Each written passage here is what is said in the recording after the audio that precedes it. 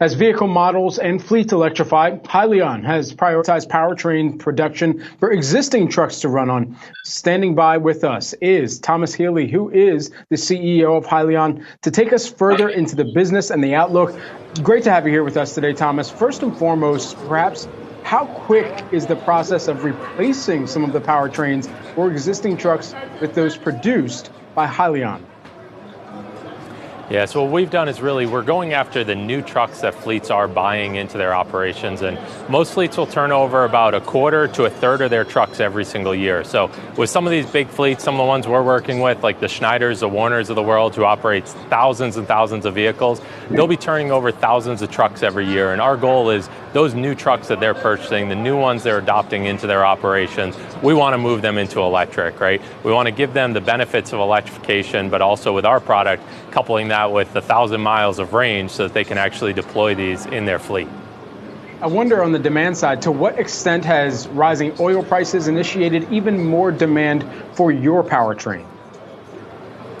Yeah, so one of the unique things with what we're doing is while it's an electric vehicle, we actually bring the power plant with you and we recharge the batteries off of natural gas and a natural gas generator. Well, the great thing of what's going on right now is while we're seeing diesel prices continue to climb, natural gas has stayed low. We have fleets that are buying natural gas at around $1 per gallon, whereas diesel, I think we're seeing north of $5 in some areas of this country. So from that standpoint, when you look at an ROI, a payback of our product, that higher diesel fuel pricing allows us to even see a faster payback on our product. You've been doing ride and drives with prospective clients. How many new customer signups have you been able to see?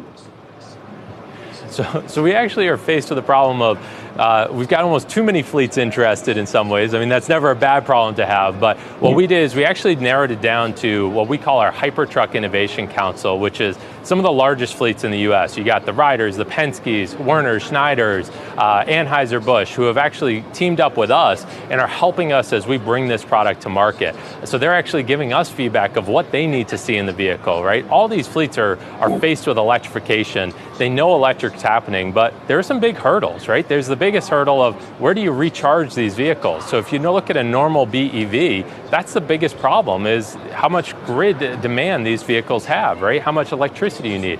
Versus with our system, you can not have to deal with that problem because you use natural gas on board the truck, recharges, and we can do that for cheaper and cleaner than your average grid electricity, which is pretty unique for doing that on board a vehicle. And certainly, so take us a little bit more into that just briefly here, because the significance of the fuel agnostic generator that HYLN is looking to bring to market, what is the differentiating factor there? Yeah, so we see the market breaking into two. You're going to have plug-in vehicles, and then you're going to have range extender vehicles. Plug-in are going to be great for that local delivery, short haul, about 100, 200 miles of range. Then we're focused on the long haul. And what we've done is we use an onboard natural gas generator that will charge the batteries as you're going, but as you just mentioned, we've also laid it out where we have a fuel agnostic roadmap. So while we're starting with natural gas today, we also have a roadmap to get into hydrogen fuel cell. I think everyone agrees hydrogen is the euphoria fuel, where we want to be, but the problem is there is no infrastructure out there for it today. And hydrogen today is extremely expensive. It's even way higher than those diesel prices that we mentioned earlier. So that's where start with natural gas today and then evolve into hydrogen when the time is right. So all of these things considered, in the near term, you're expecting full year 2022 revenue of $2 million to $3 million. We know that the total operating expenses are going to far exceed that, at least for the time being. But for right now, with the targets that you've laid out financially, $2 million to $3 million from Hybrid X sales for 2022 revenue, when you think of the number of units that would need to move, what's that ballpark look like? Yeah, so the revenue this year is from our hybrid product. It's one we've had out there. We have millions of miles deployed on it. But really the focus of the organization is really on the Hypertruck ERX, which we're going to be launching controlled fleet trials later this year. We already have fleets lined up to do that. And then as we go into the latter part of 23 is when we'll actually start shipping these units and recognizing revenue on them. And that's really the system that we see as the game changer for this industry. It's a full electric truck, brings forward all the benefits of electric. And the goal is to scale that into tens of thousands of units over the years ahead as we really ramp that up. And this industry is huge, 300,000 vehicles produced every single year. And our goal is to really go be the dominant powertrain to bring electrification into the long haul space.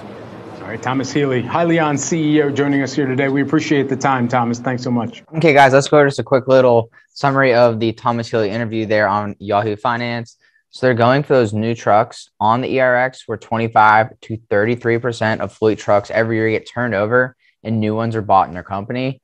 They're also working with that Innovation Council members like Snyder, Ryder, and Werner to target their trucking fleets in that Innovation Council. Diesel prices have soared $5+ a gallon in most areas, so that helps HYLN. In this case, is natural gas is $1.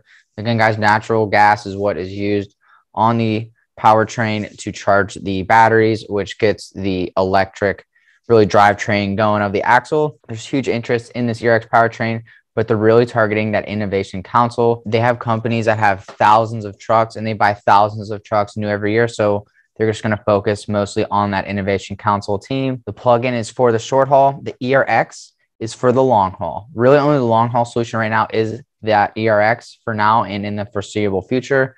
Really Tesla would be the good short haul option. They're going to have 2 to 3 million in revenue in 2022, all from that hybrid model. And their ERX is their main focus starting end of 2023 with production. And then they're going to get up in scale from then on and carry on. But that's it for the video, guys. If you enjoyed it, give it a like down below. It really helps out the channel. And if you want to see more content like this related to HYLN, consider subscribing down below and turning on that notification bell, and you'll be notified whenever I post a video. Hope you all have a great rest of your day. Peace.